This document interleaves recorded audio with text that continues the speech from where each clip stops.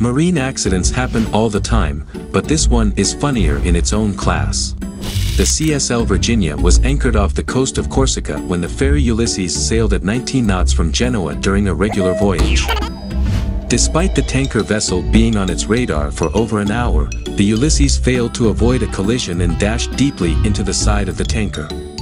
The impact was so severe that it took 5 days to separate the two ships, leaving a massive hole in the tanker's hull. What's even more interesting was the watch officer on the Ulysses had been seated in a chair with limited visibility ahead and kept busy on his phone.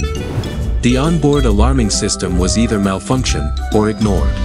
This funny and embarrassing human error caused the released thick crude oil millions of dollars as bill to pay. Lesson learned: don't text and boat.